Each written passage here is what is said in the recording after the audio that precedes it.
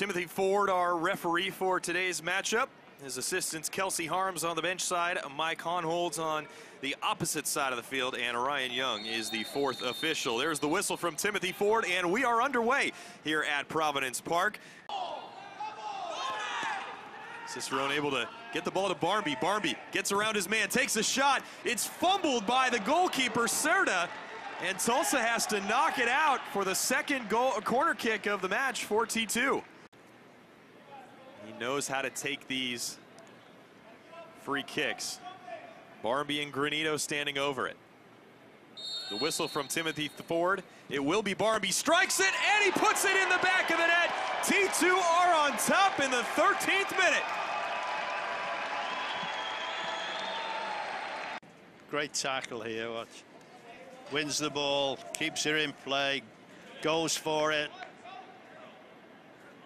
And Barmby, not a bad shot, not a great shot, but you know, it was on, he should have took it.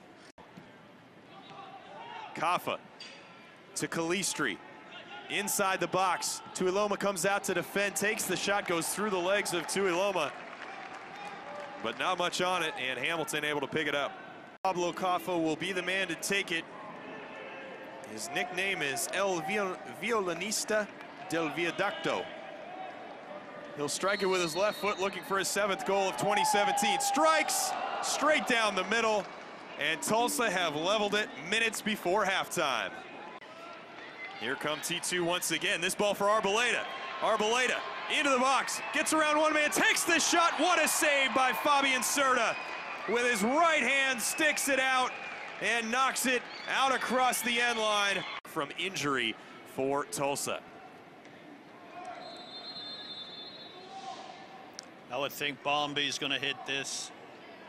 And it's Granito who takes the shot. Trouble Serta, had him worried, but it was high over the crossbar, only by a couple feet. The discretion of Timothy Ford, and there's the final whistle. And Andrew Greger rightly upset, as T2 should have earned a penalty kick at the stroke of 90.